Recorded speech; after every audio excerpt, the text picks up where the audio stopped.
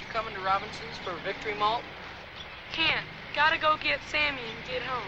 What have you got? Kittens! Kittens?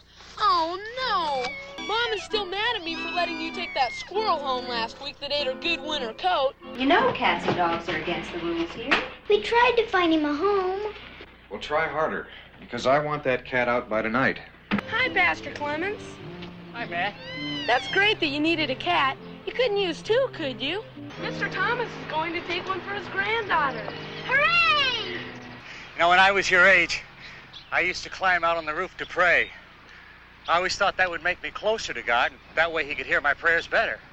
You weren't a very smart kid. My dad doesn't believe in those things, and he doesn't think we should either. Jesus, I love you and I believe in you. Will you be my savior? I did it! Welcome to the family, Sammy. Sammy, what are you doing? It's so good to have Lord in your heart. Why don't you... Sammy, shut up. I thought you'd like to know that Sammy accepted the Lord today. He what? Sammy accepted the Lord as his Savior today. I was there. I'll bet you were. Tom. You are an enemy, Phil.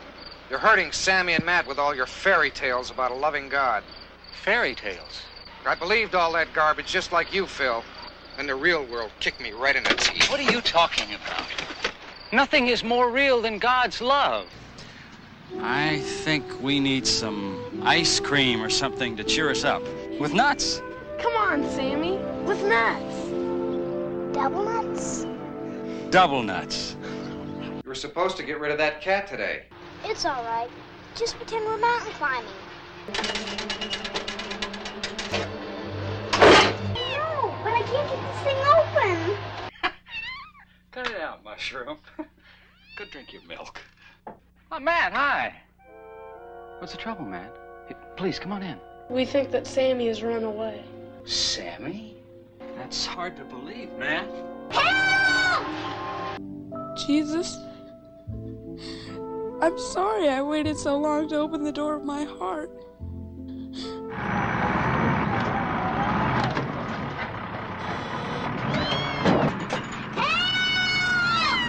You said you were looking for your little brother?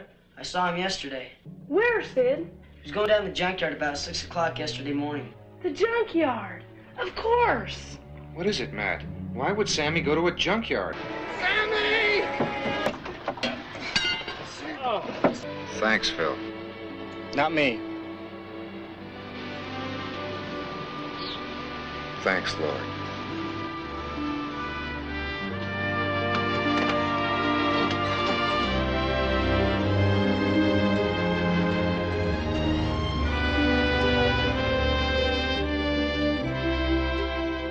Behold, I stand at the door and knock.